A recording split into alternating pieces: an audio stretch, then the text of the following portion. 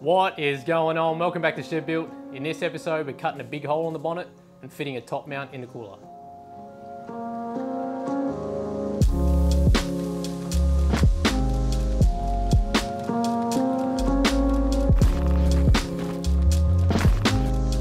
Alright, so before we get into mounting the intercooler, I'll just give you a quick look at it. This is the Aeroflow 450 by 300 with a 76mm core, 3-inch outlets, it's black. This is basically the biggest unit I can fit underneath the bonnet. I've actually already started making a mount for it. I'll give you a quick look out here. I did it off camera because by the time I did the third one, which I filmed all of it, I just got sick of it and just got stuck into it. You can see here it's pretty simple design. It's just a bit of flat bar all welded together and a couple of airflow holes, mounted a thermo fan onto it. It's all mounted on rubber mounts, so there's no steel on aluminum, which will prolong the life of the cooler. So it's all on rubber mounts here. For the flat bar down here where the actual base will go, I've got some of this rubber tape here, rubber foam tape with an adhesive back, so that'll stick onto here and there'll be no steel on alley at all. You can see there I've got the studs for the cooler. This is the old cooler off the 2H. I'll get the cooler mounted onto the mount and hopefully it'll make a bit more sense. So now hopefully you can see where I'm going with this. Got our rubber mounts up the front here. Underneath will obviously be the foam. Notched out the front here a bit. On the back, you can see we'll still have plenty of airflow coming through it. Now what we need to do is make up a couple of legs from here that tie into the engine. Yes, we want to mount it to the engine. I don't want to mount it to the body because when the engine's moving, I don't want there to be any stress, fractures, cracks through this main plate here on any of the welds. So I'm going to mount it to the engine, all rubber mounted, and it will be nice and solid.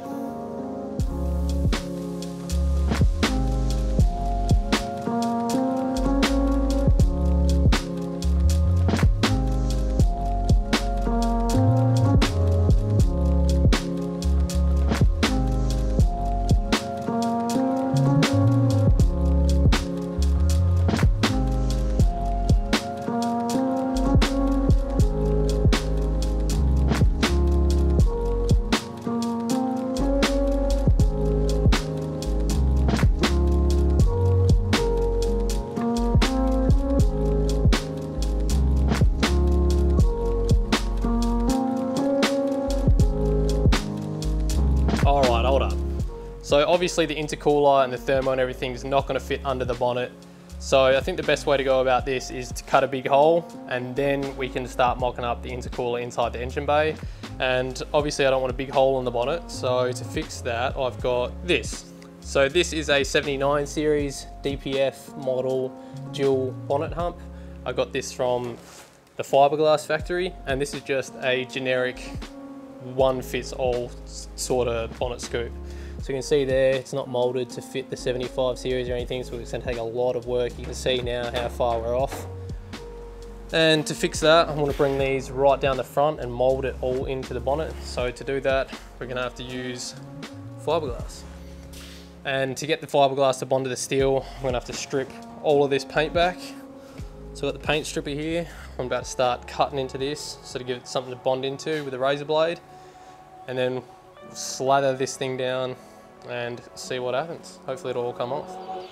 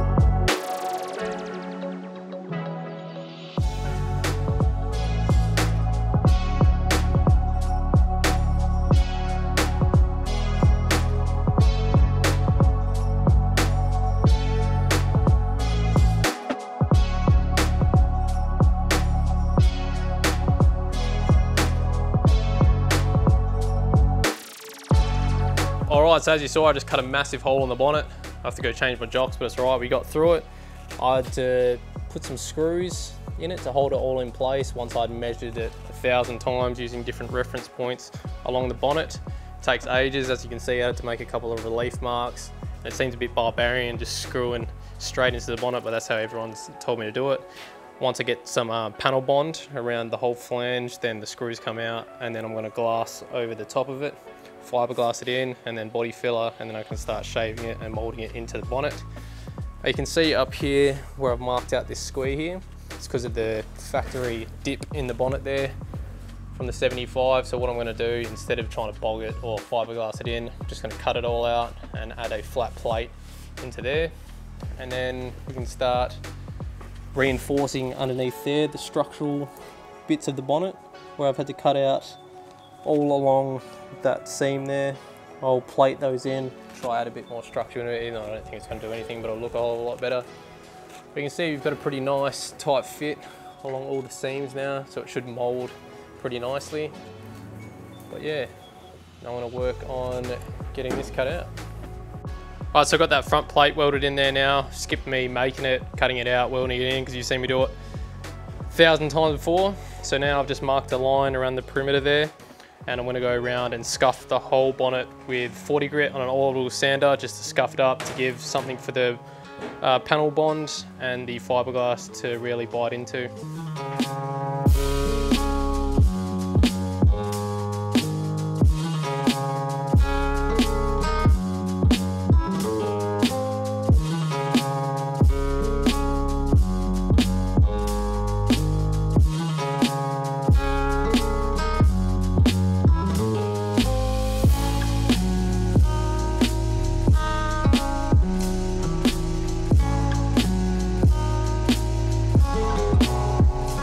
Alright, so I've just put some edge primer on this inner seal through here because obviously once the scoop goes on we won't be able to get to it. I've left the bare metal here for the panel bonds to be able to bite into that. I've also just ground this back down to bare fiberglass all around the edge here, and I've got some ratchet straps set up as well as the screws, so once it all gets glued down I'll be able to strap it all down and clamp it with the ratchet straps and the screws. So now using some of this 3M 0474 panel bond, I'm just going to go around on both the flanges, apply a bit of this, flip it over, screw it down and clamp it down.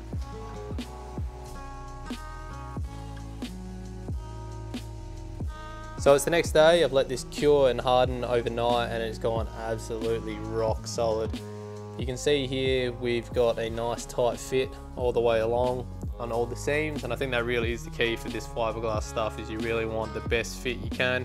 You're going to take your time, slowly shave down all the edges and just get it fitting as best you can before you go and glue and screw it down, because you don't want this under a lot of tension so it doesn't crack down the future. But now I'm going to go around and take out all these screws, and then I'm going to cut up some chopped fiberglass strand in strips and just lay it down along all the edges here and scuff up all the metal underneath it. And then we can start resing it in and then do some fiberglass reinforced filler over the top of that. Alright, so now that we've got the scoop securely mounted to the bonnet, it's time to get back to mounting this cooler. So I've had an idea to use a couple of ratchet straps just to hold it up, and I've got a little chock down there to level it out. So what I'm going to do now is, using a couple of these studs through here, I'm just going to measure up the distance. Basically what we were doing before, measure the distance, get them welded onto this base plate here, and then we can finish off the scoop.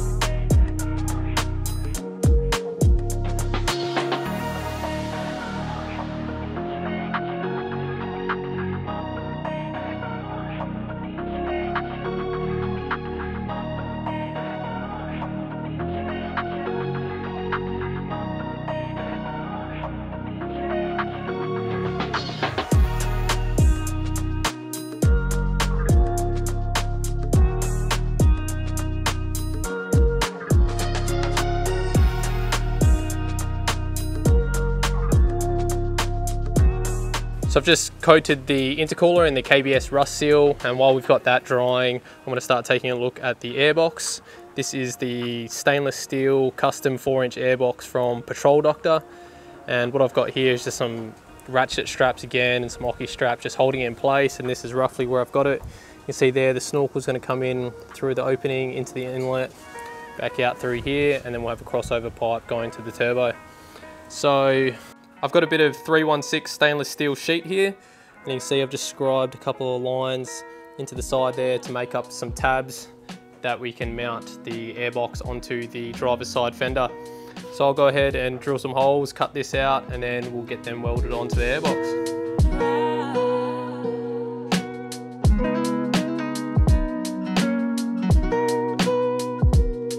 Alright, so now that we've got the intercooler and the airbox all sorted, mounted and finalised, we're taking a look at this bonnet again. I've just gone around and sanded and feathered in all of these edges as much as I can, and this panel bond actually sands really nicely, but I wouldn't go for this 3M panel bond. I'd go for the Sikaflex 2-part epoxy panel bond, which I also used underneath. I panel bonded all the structure down to the main frame and also did another bead all around the inside. So now I'm going to take a look at fiberglassing, and what I've got is this 1 litre fiberglass repair kit.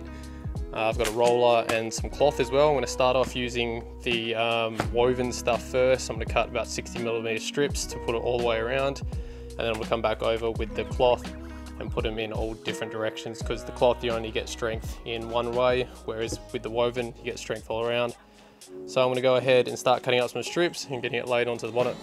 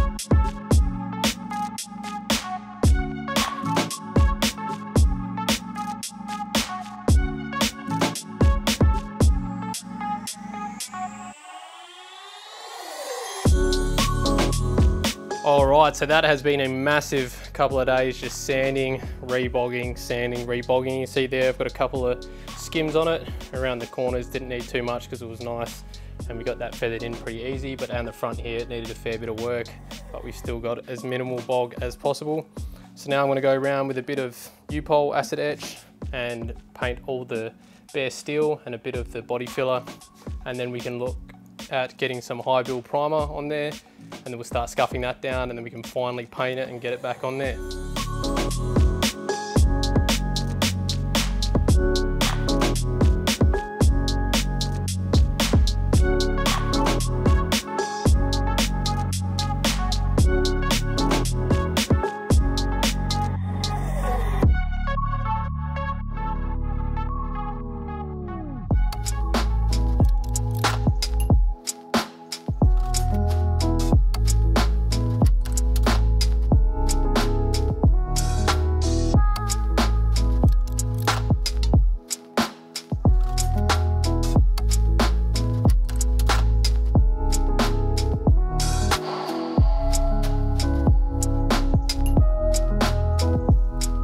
Alright, so we've now got the bonnet in some good quality 2-pack high solids high build primer, and I've let it cure for a couple of days.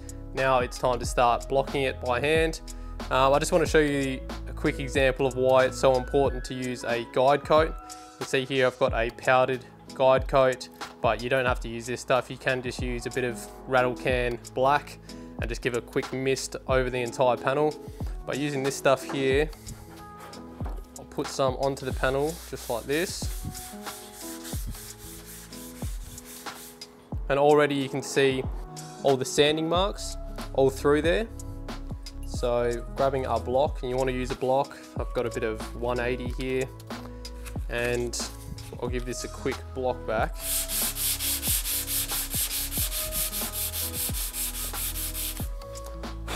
And you can see there that was quite rough and textured, but if I keep going right in the middle here, it's all one flat solid color through there, so you know that it's completely flat through this part, and through here where it's still got a lot of texture, that's where you keep needed sanding through. So if you don't use a guide coat and you just assume that it's all flat and smooth, then most likely you'll probably get a wavy panel by the end result once it's all said and done and painted. So you keep going through, sanding it until it's all flat, one color, and there's no black textured paint left from your guide coat. So I'm gonna go through now. I'm not gonna do it dry, I'm gonna do it wet with 180, scuff the whole panel down, block it, and then we can start putting some Raptor on there.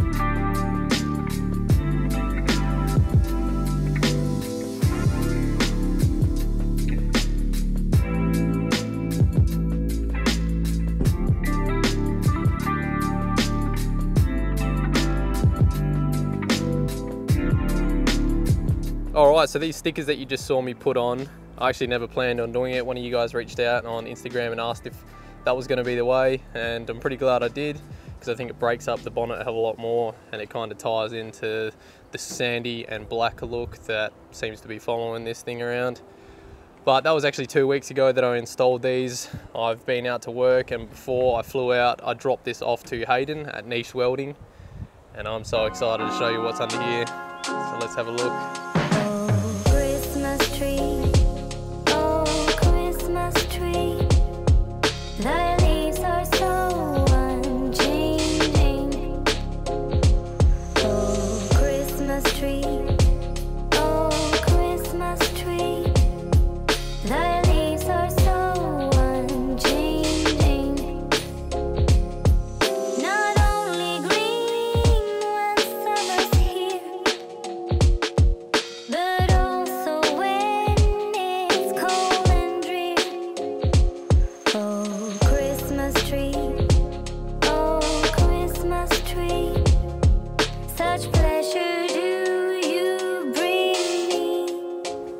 Look at this.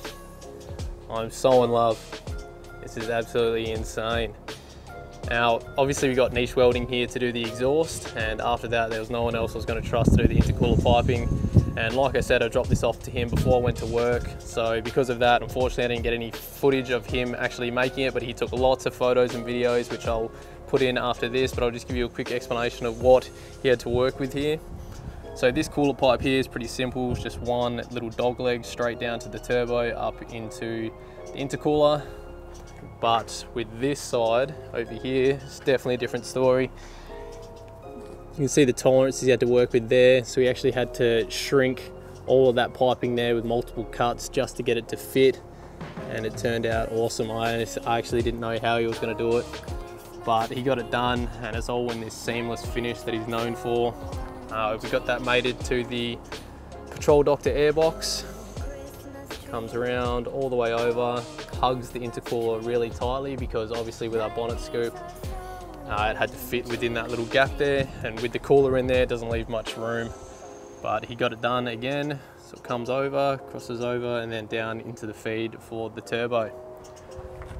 This is all in stainless steel, back burged, TIG welded, seamless finished, polished it all by hand, and it is insane. I'll roll on a couple of those photos and videos now, and I'll speak to you soon.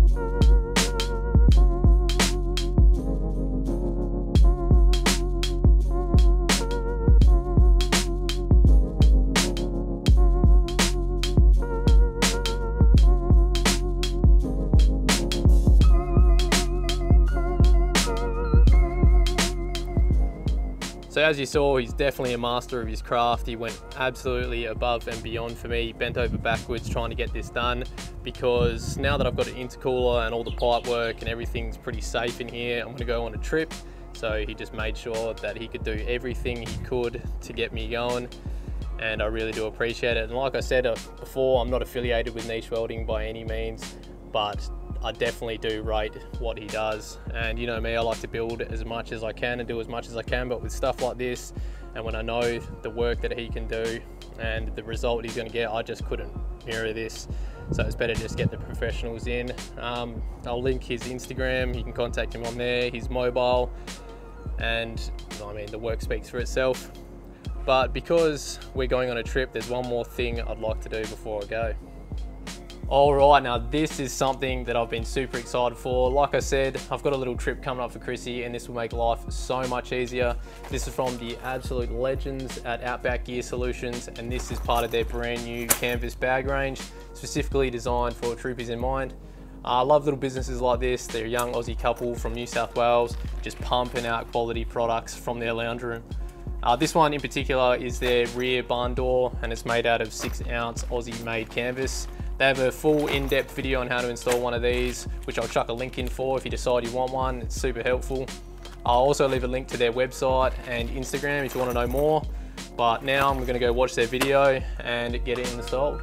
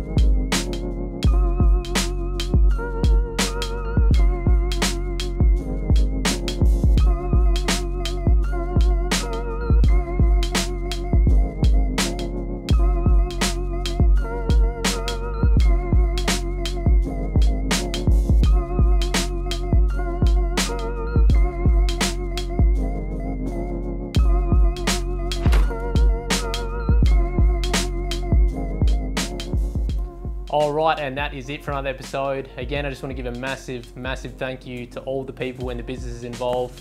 I'm blown away with how well it turned out and how good everything looks and how it performs.